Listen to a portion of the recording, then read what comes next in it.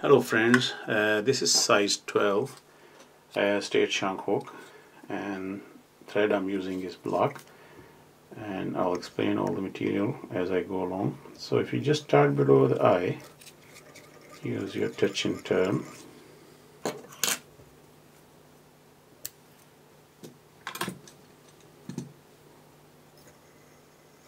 Just unwind your thread.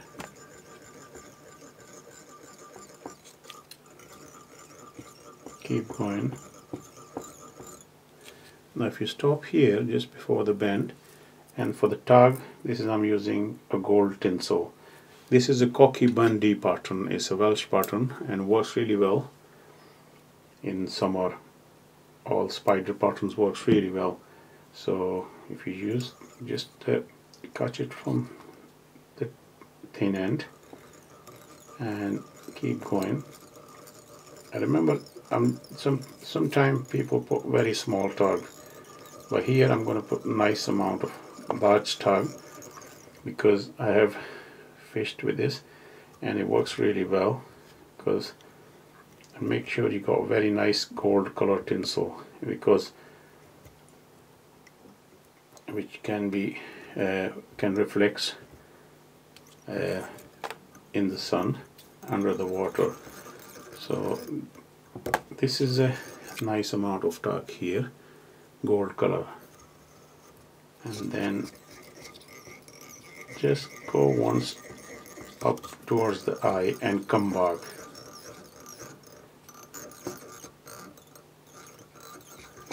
And for the body I'm using Peacock Herl. Now this is actually, you can use natural, but I am using a dyed olive color, so if you take two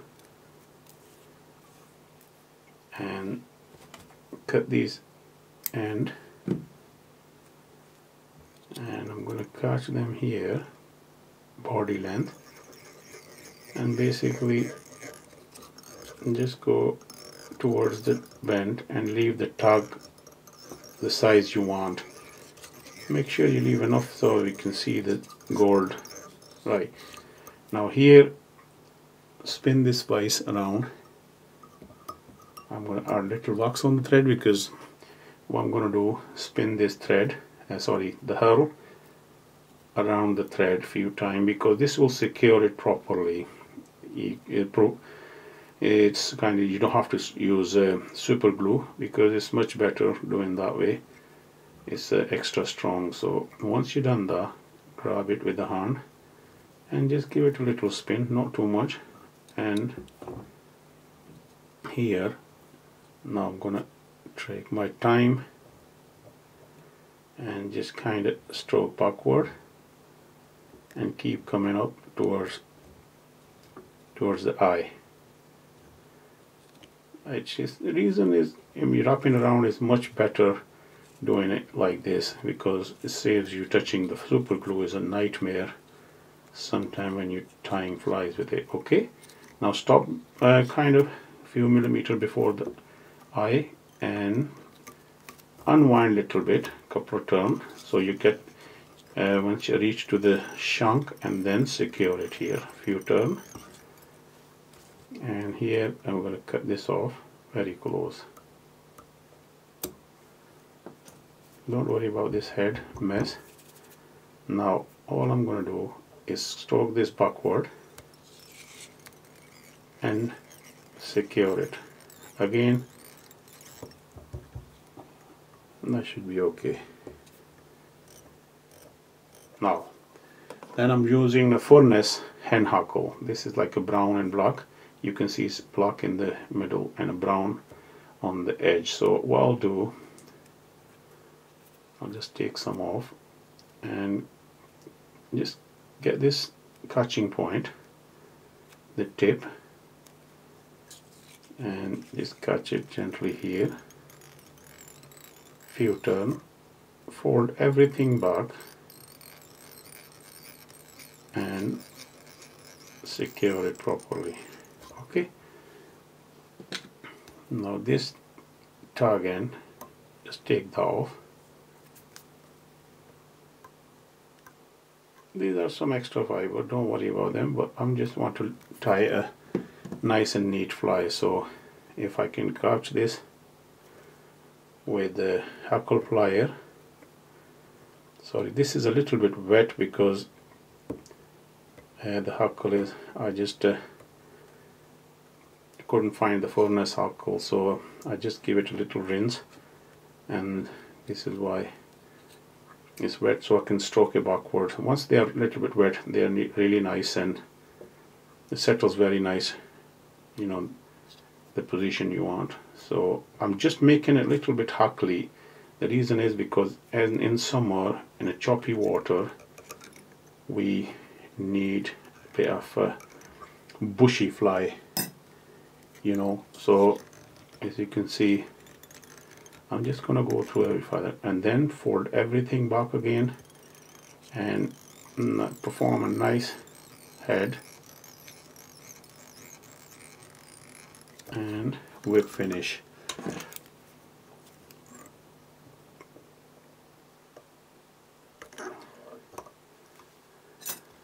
Okay, cut this off very close and try to break this. So just gonna get this brush and check the hackle, because these are soft hackle, they're much better. Now you can put less hackle if you want, if you're fishing in the calm water, but to me, using this more hackle in windy condition, much better.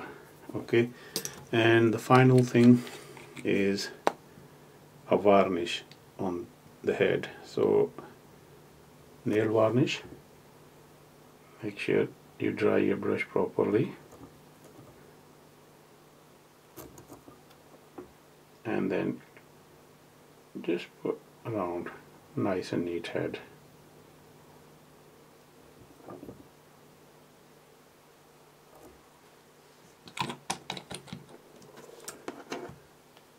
And just kind of, I'm just going to clean the eye. Use any stem or needle or anything. It's much better doing that way.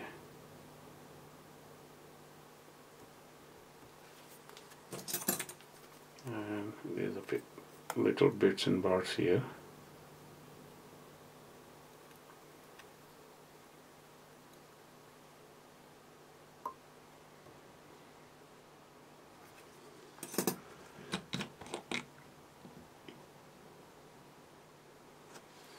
I just want to add a little bit more. I just want to see a nice head, you know.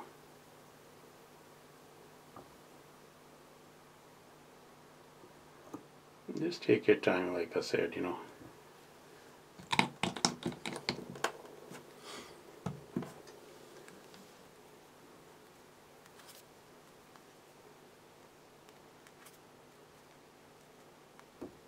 And the clean again.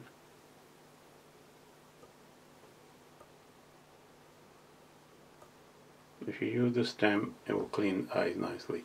Anyway, there you have a Coch-y-Bonddu great Welsh pattern, and works really well in summer if you're fishing in the choppy water. If you want to add more, make sure you add more hackle in this, and it looks bushy.